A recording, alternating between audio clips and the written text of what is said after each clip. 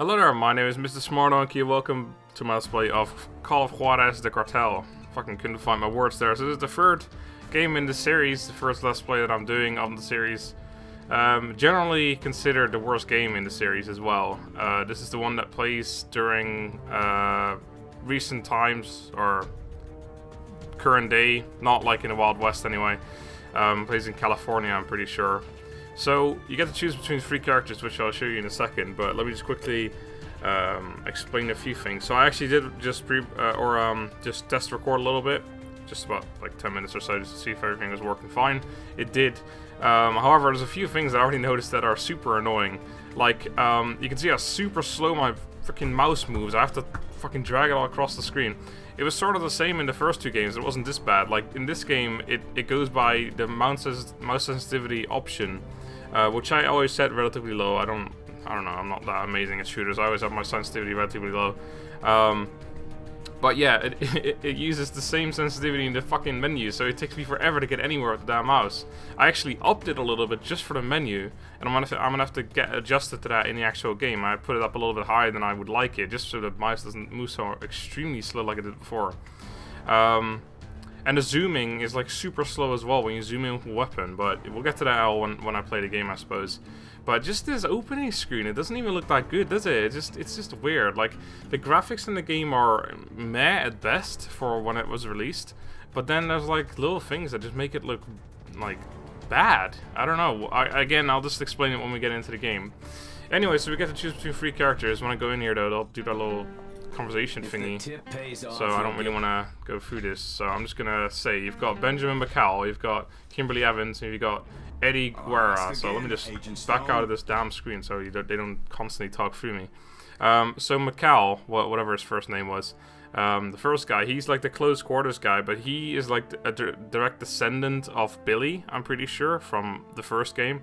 So I'm tempted to play him because, you know, it sticks to the first 2 games. It is an indirect sequel, by the way, because it does have like that connection, but besides that, I don't know nothing about the story or anything, but besides that, I'm pretty sure yeah, it's just a different kind of game. But yeah, it is an indirect sequel because it has the connection. The next one, a Gunslinger, has no connection whatsoever. It's just a different game in the series altogether, different people. But anyway, I'm tempted to go with him, although he's like the focused on close quarters. He also has the dual pistols, which I think is pretty cool. The lady, whatever her name is, she's the long range person, and then the other guy is the medium range person. So I kind of want to go as the long range, but I kind of want to go as the McCall guy because, you know, he's the descendant of Billy, and yeah. So it's not like the second game. You choose a character in this game and you stick with it throughout the entire game, basically wanting you to replay it 3 times for a different ending and all that. There is a 3-player co-op in this game, but I figured since I already did the first 2 games solo, I may as well just do the last 2 solo. So the next one doesn't even have co-op, but I may as well just do everything solo, I figured. Plus I heard the AI is relatively good in this game anyway. Just like the second game, the AI was pretty good as well. The friendly AI, that is. So that's pretty good. But anyway, yeah, so it's McCall or the lady, but I'll go with McCall, because yeah, he's the direct descendant, so we'll take him. We can listen to his little thingy here. Off, you'll get the rest. How glad you been? Of course not. Oh, you know how I feel about you, right? Detective McCall? Catch you later, Ben. You bet. What can I do for you, sweetie?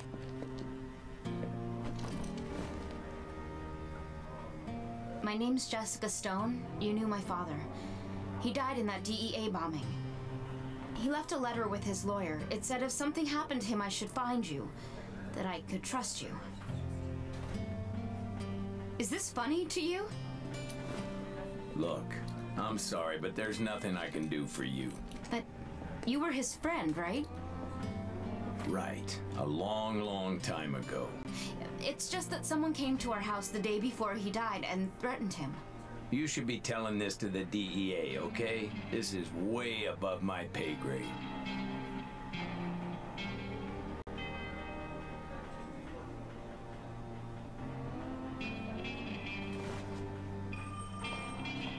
He said his name was Tony. Who did? The guy who threatened my father. I'm afraid, okay? The way he looked at me, You know you can't smoke in here, McCall. Let's go out to my car. But can't we just... Now!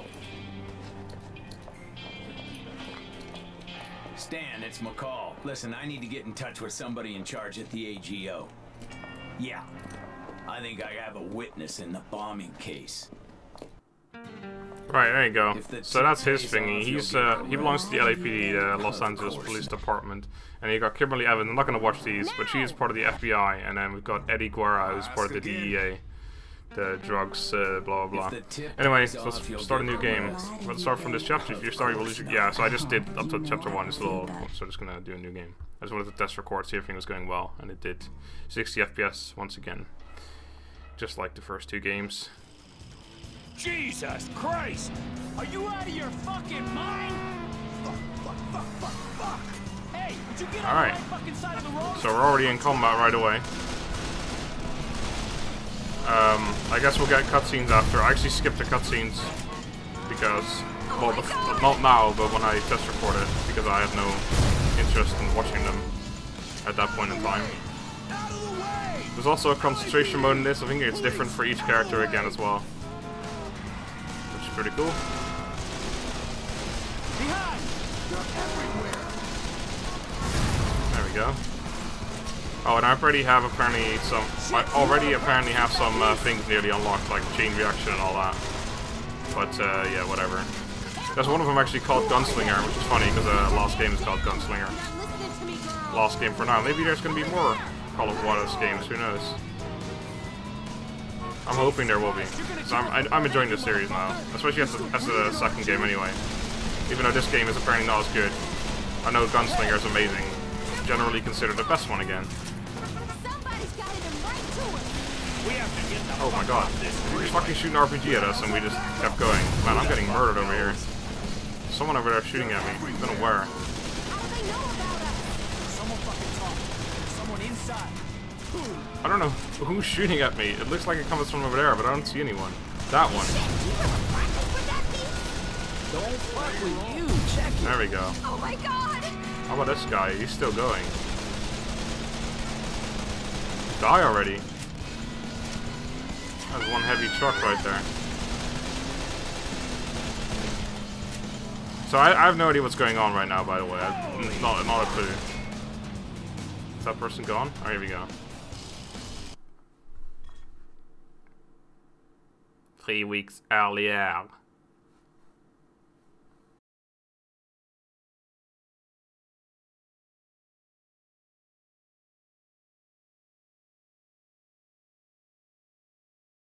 Certain elements in Washington are pushing for a military intervention into Mexico, and much of the public is behind them on this.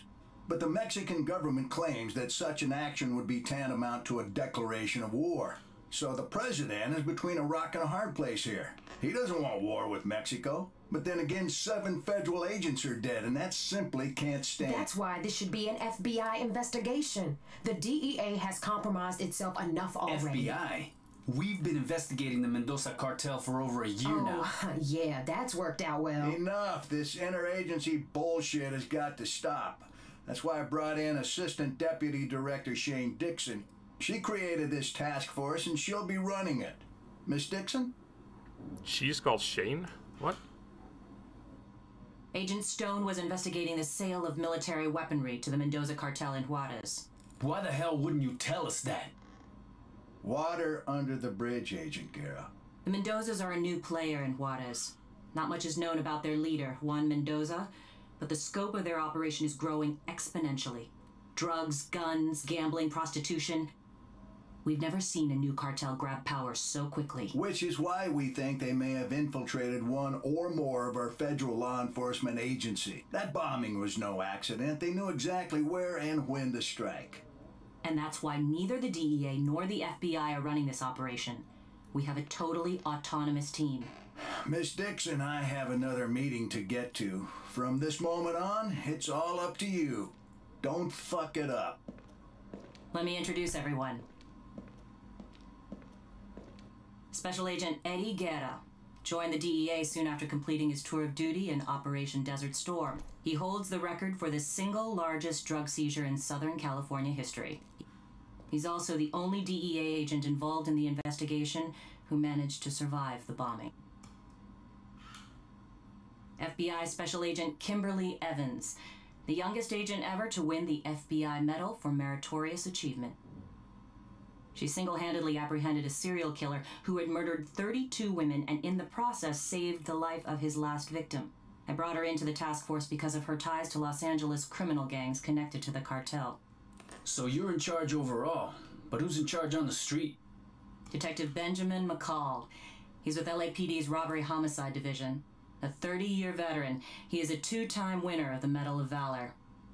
A homicide detective? With all due respect, ma'am, isn't this a little out of his jurisdiction? Not at all. Stone's daughter Jessica contacted Detective McCall the day after the bombing and told him her father had been threatened just the day before. Which means we actually have a suspect and a witness. The suspect is Antonio Alvarez. Why'd she take that to the LAPD? Why not come to us?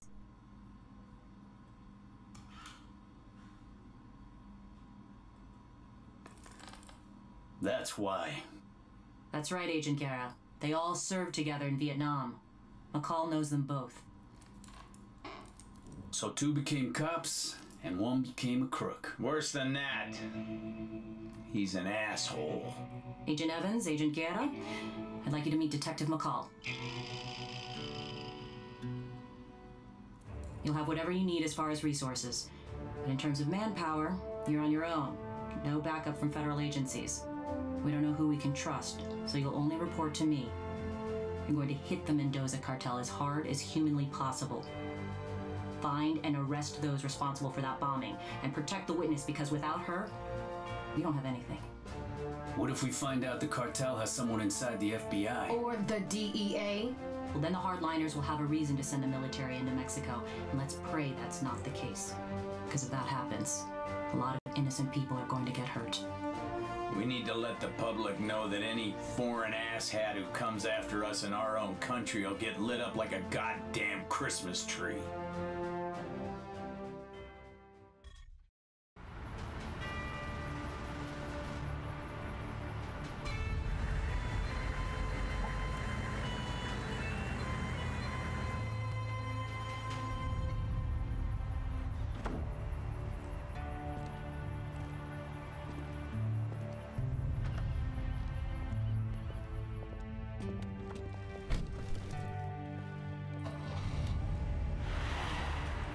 I want to say goodbye to him. Please. We can't take the risk, mija. It's too dangerous. What do you remember from your father's conversation with Alvarez? They were arguing. He was yelling about some $50 million deal. As soon as they saw me, they went silent. And then Alvarez started threatening him. Was he intimidating or bribing him? Either or. Gold or lead. Oro o la chingada. What case was Stone working on exactly? The cartel is buying military-grade weaponry, grenade launchers, anti-tank rockets, night vision goggles. Stone was trying to find their supplier. For 50 mil, they can buy a fucking Abrams tank. Alvarez is probably the middleman. So you have no idea who the supplier is? Nope. Then the deal's probably already done, darling. Maybe not. Araña recently flooded the city with a shitload of new product, eh? Araña? They moving out of East LA? Up and out, chica. They distribute for the cartel. Maybe Mendoza's trying to make a little extra cash for that big weapons buy. I hear they're even selling their shit to the rolling 50s. Well, if that's true, then maybe what we need to do is throw a wrench into the operation and fuck things up. If the major players get pissed enough, they might show themselves. Hell, we might even find the pendejo who planted that goddamn bomb. You okay, Jess? Please, just let me say goodbye to him. The audio quality of the speaking in this cutscene's horrendous. Stone was in the LAPD before he joined the Bureau. He had a lot of friends. I want to be there. Enough!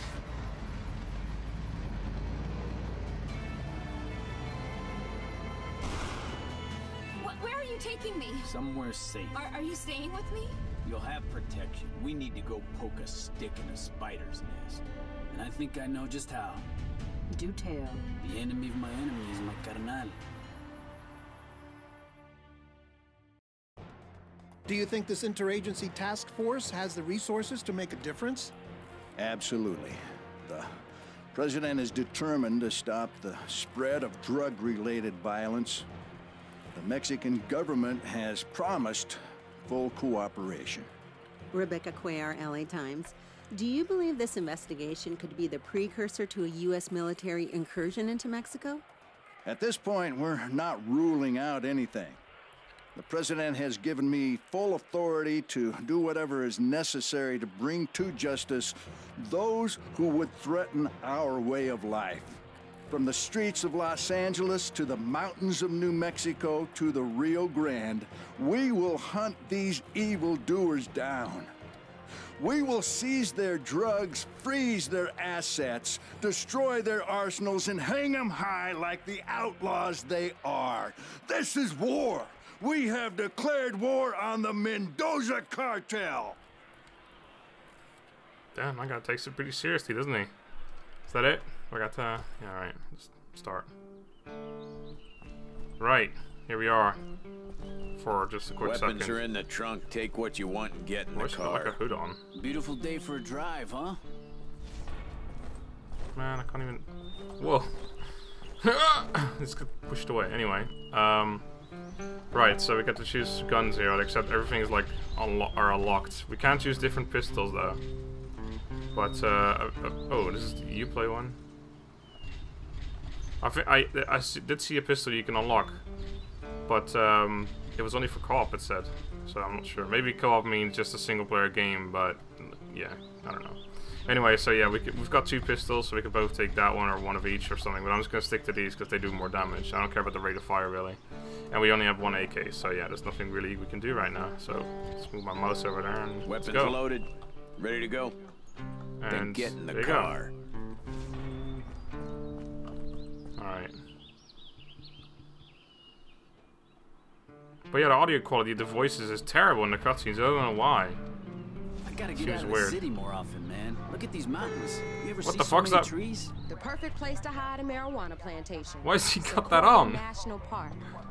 Is that Obama thing or something? Didn't tell the Bureau about this. Afraid to share the glory?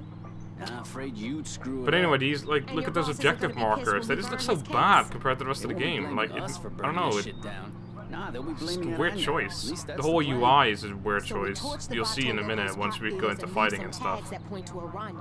You really believe the Vatos will go after Aranya? If someone burned up a couple of million that belonged to you, wouldn't you want some payback? They'll buy it. That's me. Warning, by the way. I mean, using the horn, not warning. That's something different. Alright, easy. We're close now. Yeah, whatever. I'm just gonna go full speed. It's here, on the right. You sure you know the way? Look, I saw the satellite photos, man. This is the way to the first field. Alright, looks like we have our way in. Alright. Luckily we're in America and we all have big trucks. So we can drive through water and shit. So no more horses in this game. Well, maybe there are actually. I don't know. At some point, it'd be funny. Here. We're gonna have to leave the car and walk the rest of the way. There they are. Guess my CIs don't suck after all. Can we do this without firing any shots? Hey! Who the fuck? Chino, wake up! What the fuck is that? Ready to bust some caps? So I guess we can't do this without firing any shots. Ahead. So it's obviously... The good thing is with this dual wielding is that we have more ammo and all that. Bad thing is that obviously the enemies are going to have way better guns than freaking revolvers and shit. So it's going to be a lot tougher, I reckon. But I don't know. Leave them. Playing on medium difficulty, by the way. Anywhere. Is it far? Why is he wearing that? We should be able to see the first field from this hill. I don't understand. We got a little bit of a hike. You sure you can make it, detective? Yo, Evans, you might have yeah, to so carry his ass. my character, by the way, he's like Ray. He looks like Ray as well, doesn't he? But he's like Ray. He's heavy and shit and strong, and he can't fucking apparently climb or something. I don't know. But his jump is fucking terrible as well. Look at this. Like he's not even going in the air. Fucking ocean of weed in a goddamn national terrible. Forest. But anyway, yeah. So holy shit. He's similar to Ray. I told you. That's a lot of damn weed. Think we can burn it all? You probably We just don't need to want burn to. enough to piss those vatos off.